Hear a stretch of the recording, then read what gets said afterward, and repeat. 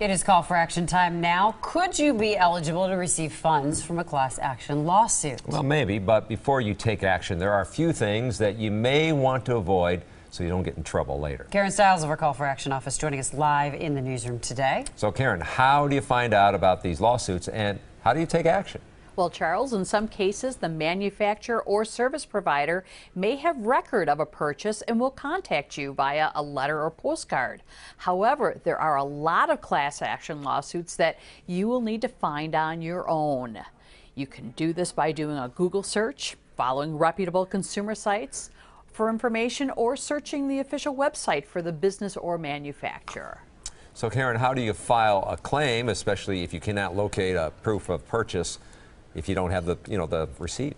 Right. Many of these class action lawsuits will not require written proof of purchase. You simply complete a brief claim form, answering the questions to the best of your knowledge and submitting the claim by the deadline.